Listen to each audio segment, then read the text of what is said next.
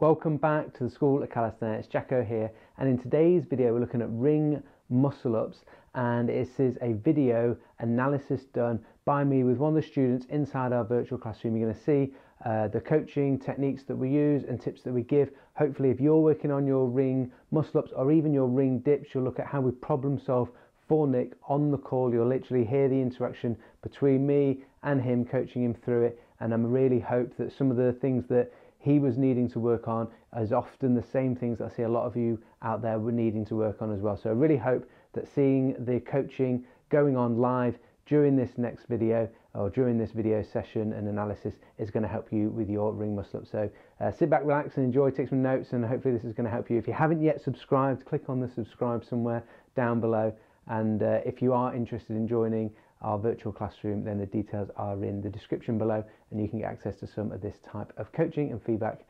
But for now, hope this helps you with your ring muscle.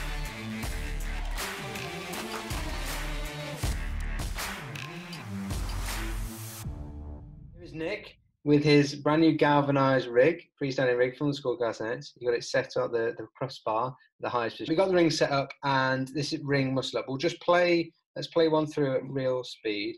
So setting false grip, turning the hands out, and then coming through, bosh, up, and finishing the ring muscle up there. And then also being able to control back down. Being able to control back down and maintain that false grip we see on each of the rings there is key. On the way down, it's quite difficult to maintain that false grip if you're going to want to go into a second rep. So doing a good job to control the reverse or the eccentric part of that. So let's just go back to the beginning and setting up a false grip. I think looks great. The turnout at the bottom, perfect. One thing, we'll come to this later. I'm going to come back to something about what happens at the start. We're just going to slow it down a smidge as we go through, and we may be able to see some stuff, and we may be able to break it down. So first and foremost is getting up, and there is we're redefining our process. Whenever anyone's at the point where they still haven't managed to fully get through the rings yet without a band, like, it feels impossible. So just that first point of being able to pull thumb to chest, drive the chest between the rings, and then getting the bottom of that deep ring dip. Then, as long as you've worked on your dip strength, once you've got to there, then you're fine. That after this, I'm just pressing out into the top of that dip position.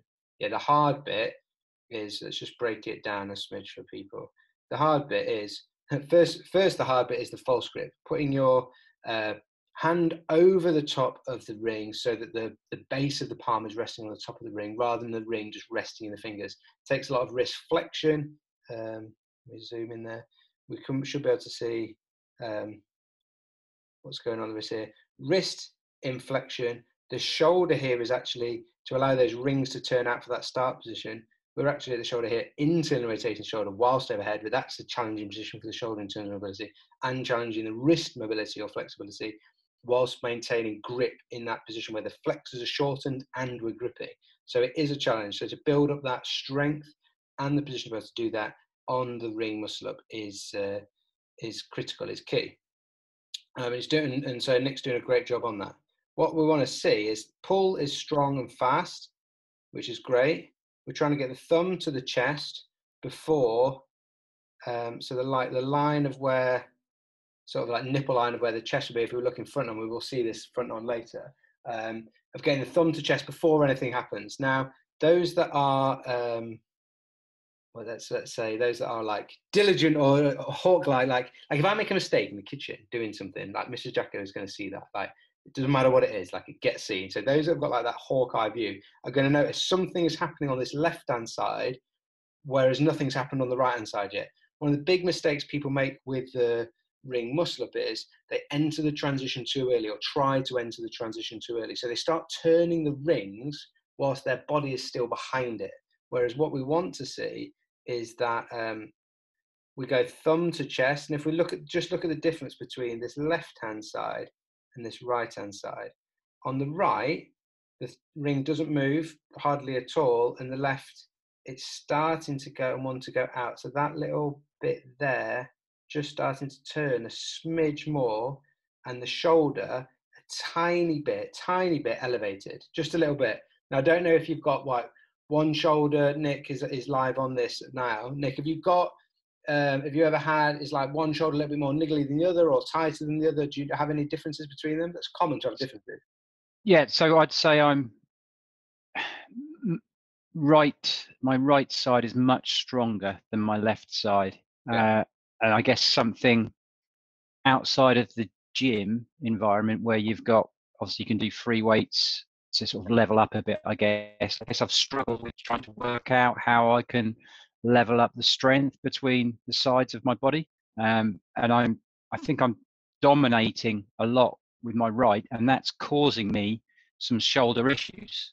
I've worked a lot on my mobility around my shoulders, wall angels, a lot of hockey ball, getting in, loosening up the muscles, stretching, and I've got quite good shoulder flexibility, but I seem to be overloading a certain point on my right shoulder where I think you call it the rotator cuff. I put it in my note to you. If I try and train the ring muscle up, it then triggers a lot of pain in that tendon or joint or whatever it is in that right shoulder, which I don't get through any other exercise. So I can do handstands, for example, practice that pretty much, full session, no issues. But as soon as I start on the rings, it becomes noticeable that I'm doing something that's not quite right.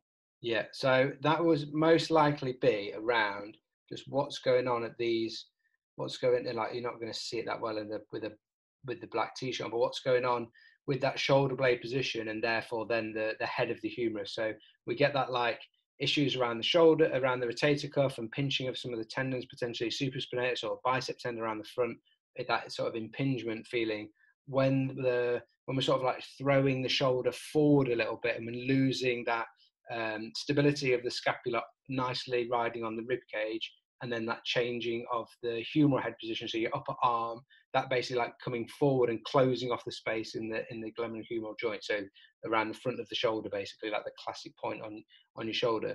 So the ring muscle up does certainly challenge your ability to be able to maintain a good shoulder position, because you're going from that, when you go from that pull like into the dip fast, you're throwing your body forward, but we want to try and maintain control of the shoulder blade. So I'm going to give you some stuff. Let's just go finish off the analysis, and I'll give you something recommendation for obviously like smoothing that out so you're not getting any of that.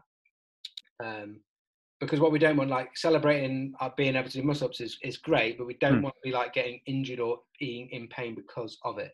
Can I just ask a question? So what I found interesting about this, slowing it down, was that I'm clearly sort of going up quicker on my right, on my left, even though my right is my dominant arm. So and my thought around that, is it because I'm then trying to lean over and use the dominant arm to press out rather than do it evenly? That's why I wanted to ask. There's a couple, like, so sometimes if you think when we go through that transition, the arm is going into shoulder extension, so the arm going behind, and we're getting that internal rotation of the shoulder, which is a little bit like that throwing action. I'm doing it left hand, like if I'm throwing a tennis ball or something and I'm right-handed, and we're way faster and way better at like just that firing pattern of like throwing that arm into that fast internal rotation. So sometimes people, if they're right hand dominant, will throw, you'll see the right side go first because it's just used to that pattern. So that's one scenario. The other scenario is, as you've found, and I've actually experienced this myself personally, that the having an issue on one side, I've got like on one side where, like from my old like rugby injury, where you then use the stronger side, so your right side where you're stronger, you're holding on to that side for longer. At this point, like we can see the difference there. At this point, we've the left shoulder is gone, and a couple of things that it's done: it's elevated, so it's gone up, and then if we saw this side on, it's like it'd be sort of like diving, like rounding forward, so like protracting. Now that could partly be some like mobility work, like you said, you've been working on, that if it's tight, going into shoulder extension, it has to like the arm sort of like the body will always find the path of least resistance. So the shoulder blade comes out into that protraction and elevation and just tries to find some stability in the shape that you're trying to make. So I think that that's what you're sort of finding on there. And we see if we look at the full body position, we see a shift in. So we pull it. So at this point we're symmetrical, and then we start shifting over a little bit now.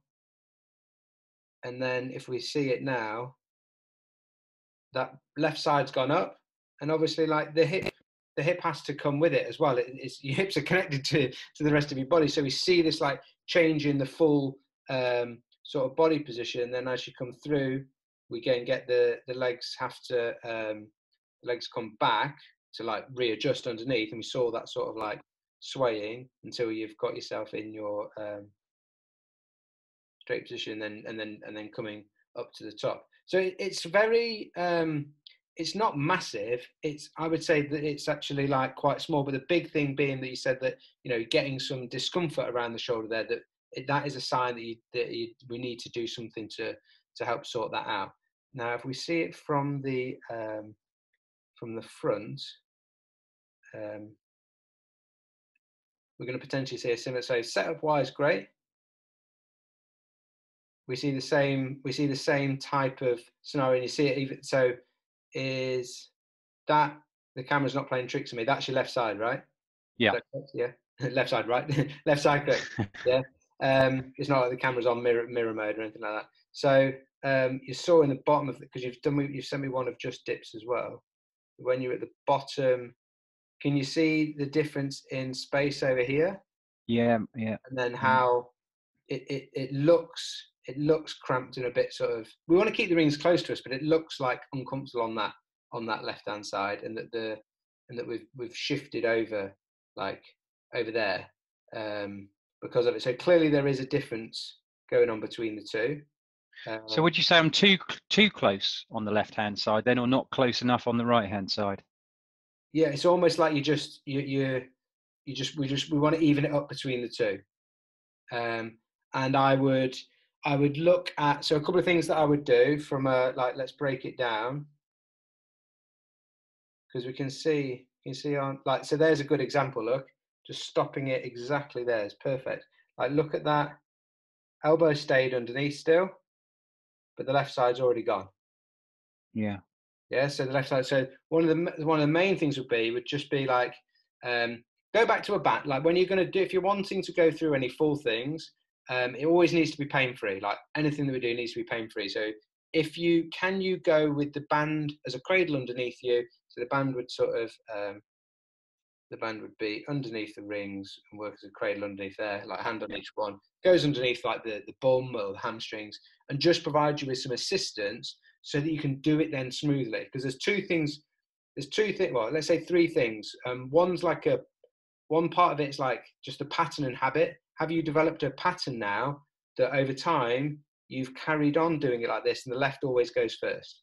And if the left is always going first on this, like we're seeing that like that chink in the body line, because we're shifting weight and we're going early on that left side. And when we did go early on that left side, the other thing would be like, can you see that's, if we zoom in a bit, can we see that shoulder is higher than on that one? Yeah. Yeah.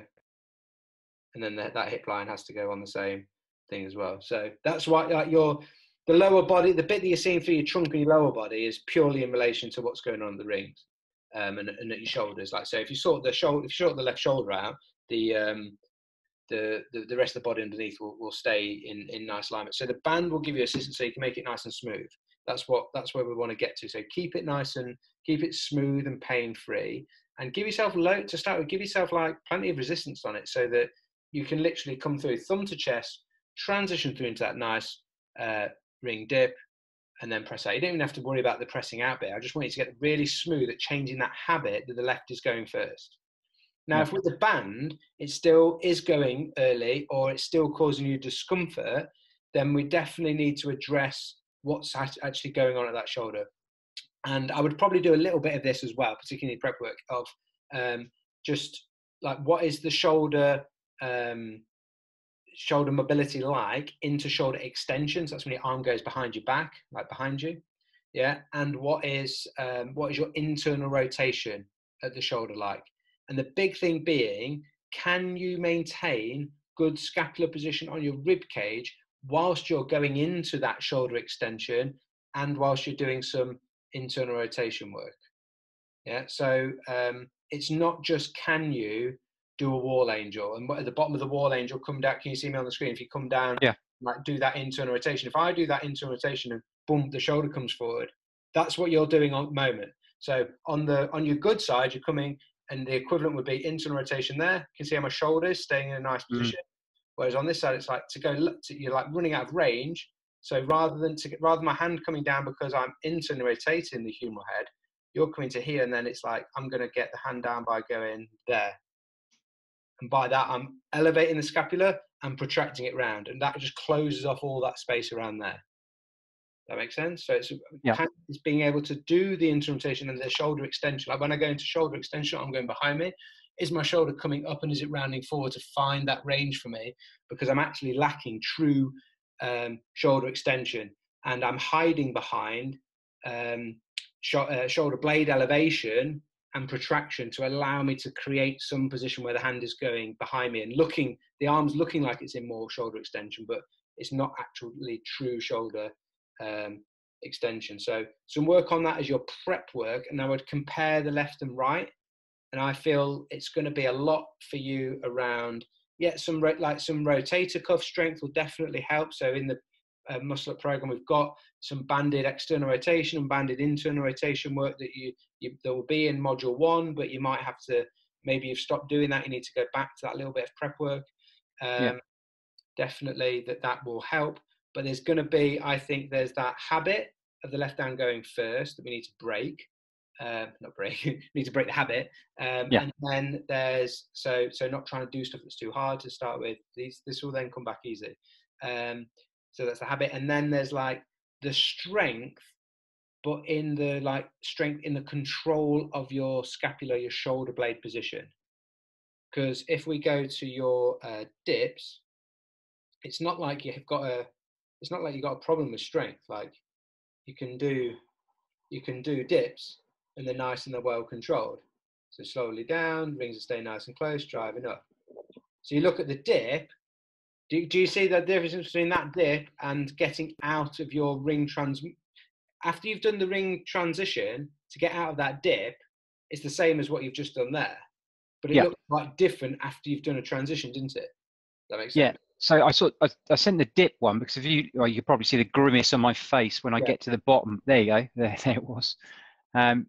There's a point in the push right there where I get that real sharp pain in my shoulder. Yeah. So I think if you see now the position of the right compared to the position of the left, so because of where you're in now in that position, if you're in the bottom of that dip, the shoulder here is then, it's like the line of them, it's hard to see with your t-shirt a little bit, but like so things that are like the rings are the same distance from your hands, which is obviously better, and you're in the middle and your body's straight, so much better. But there's a difference of like the arm behind the back of the body, where that elbow is in that shoulder extension on that side compared to here. And there's a little bit of, I know I said like shoulder elevation, but when you're in this bottom of this dip, what that shoulder elevation looks like is this wanting to like dive down and forward. It's like up and it's protracted, rounded forward. So it gives that like sloping down sort of feel or look to it. And then this elbow tends to kick out more to the side. Whereas can you see that on this side, that elbow looks like it's sort of like going on a straight line, like back behind you, rather than wanting to kick out to the side so much where that one is a little bit. So it's small differences, but it's going to make a difference particularly if, you know, once you start pinching some of those tendons that are running around the front of that shoulder, they get a little bit inflamed, and then it's going to take less to catch them again, if that makes sense, or to irritate them again. So we need to, first and foremost, to take out anything that's irritating it, because carrying on irritating it is not going to let it go away. And then it's being able to control. So as I go down to the bottom of that dip, I'm thinking about maintaining width across my collarbones. Whereas, because when I let the shoulders round forward and in, I'm losing all that space, and then I'm losing space at the front of the shoulders. Because you do look at the bottom where that grimace is there, like that's telling us something. You can see the where this shoulder here is already wanting to come down and forward, which is in a dip. Does it make sense that in the dip it's like it's up and round, and then when I come forward into there, it looks like it's lower, even though it's still elevation and protraction. Yeah. And when you're in the very bottom of that,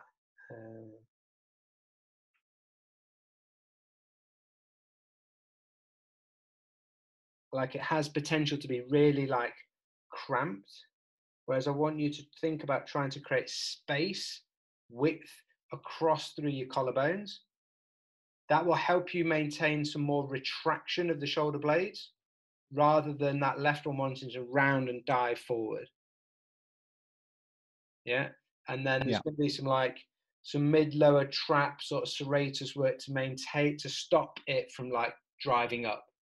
You know, it might be that do you find that left trap is like sort of might be quite tight and engaged potentially on that upper trap on that left side, because he's potentially doing a bit of the work to try and pull that shoulder up, because he's just trying to help out. He's like just trying to help you. I'm just trying to keep this in some sort of stable position.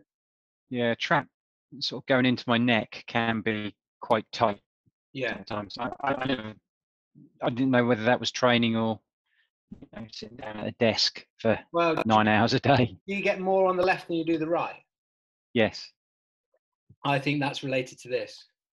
Right. So a little bit of soft tissue work, massage ball in the upper trap. Yeah.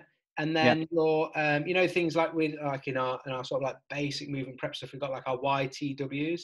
They're still fantastic for maintaining and feeling that positioning of the shoulder blade. Your W is very much related to that bottom of that dip position.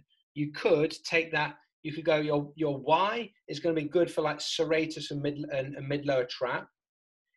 When you go into your W, you could also, this would actually be really good. We haven't got a tutorial for this, but I'm just going to show you. It's going to be super easy. I'm going to make myself big, because this is going to be, I'm going to quite like this one. And if I stop that screen share, you can see big, right? So when you go into your W, and imagine I'm lying flat down on the floor. I go into my W position. My external rotation is trying to get the hand up and the elbow down. But then from there, can you squeeze the elbows back and squeeze your hand underneath you and take them all the way behind you without that shoulder rounding forward? Because that motion from there because that's then you going into shoulder extension, and then as the hand comes down with some internal rotation, can you take yourself into extension? Very little load. It's just going to be your arm, the weight of your arm against gravity as you're lying flat down on the floor. So literally just slide them underneath and... Yeah. W position, then I'm going to look where the elbow goes. It goes like straight behind me. And then now it's like I'm in the bottom of that dip, and it's like, can I push it back and extend it and maintain this there rather than letting it come into here? So I want to be able to keep it in a nice position rather than it rounding up and rounding forward. Yeah? Yep. That was good. That was a real dissection of the ring muscle up and ring dips, but it's I don't like the fact that you're saying you were getting some pain, discomfort, or impingement type of feeling around the front, so we need to make sure that we definitely stay away from anything that is causing that. Just go back a couple of steps, and then that will be fine. Like the strength you've got in your pull and the strength in your dips, like think how easy. There is a thing called pain inhibition. So the fact that they feel you've got like some discomfort at the bottom of that dip, it's going to be robbing you of some strength of that. So once you get rid of that and go back to your dips, it's going to feel flipping easy, and then those muscle ups will be smooth. Yeah. Your other option is just never do muscle ups. It depends, Yeah. it depends what you want to do. Yeah, that's Yeah. not necessarily an option, people, if they want to go to. That's not redefining my impossible, though, is it? So. I know, exactly. I'm just throwing it out there as that is one of the options. Cool. Good stuff. Thank you. Thanks, mate. So thanks for watching. I hope that's helped you with your ring muscle ups or your ring dips. It's time, ring dips. It's time now for you to go and put some of those things into place if it was relevant for you. If you have any other questions about ring muscle ups, dips, or anything to do with your calisthenics training tool, get in the comments below. Ask any of those questions. If you want to email me directly, my email is david@schoolcalisthenics.com. If you haven't subscribed, click on that bad boy up there and let's get you subscribing so you don't miss out on any of the other videos. And if you want to say, as I said at the beginning, if you want to be part of the virtual classroom, V.I.P memberships get you access to this type of coaching that Nick had in here. And if you are just looking for some of the programs to follow, it's all in there inside our virtual classroom. Week by week programs to follow, help from coaches, everything you're going to need to help you redefine your impossible inside the virtual classroom. Class dismissed.